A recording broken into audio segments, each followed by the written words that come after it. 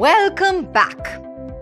I'm going to get started on making my new concrete house now. But where do I start?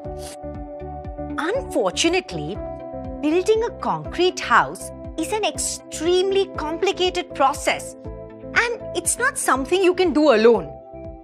But fortunately, we have special tools and people who are specialized in using them.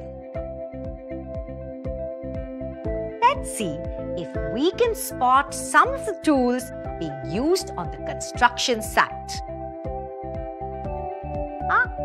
There's one. A cement mixing tray.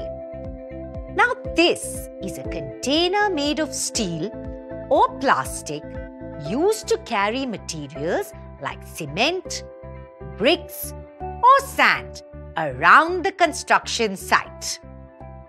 Here we see that it's also being used to mix cement with sand and water. And there's a construction spade. It looks like a metal plate at the end of a wooden handle, doesn't it? Now this is used for digging and scooping up and mixing things. That thing looks a little like a construction spade, but it's a different tool called a trowel. Like a spade, it is made of steel with a handle made of wood.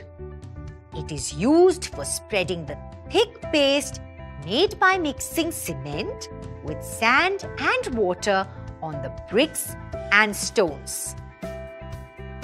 I'm sure you can guess what tool this is, right?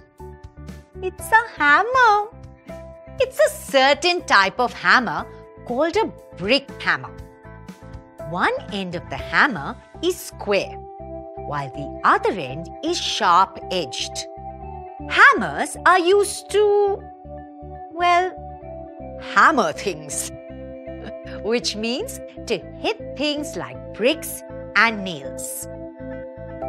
This wedge-shaped thing is a chisel. It has a blade made of iron or steel, which is connected to a wooden handle. Now, chisels are used with hammers to split stones.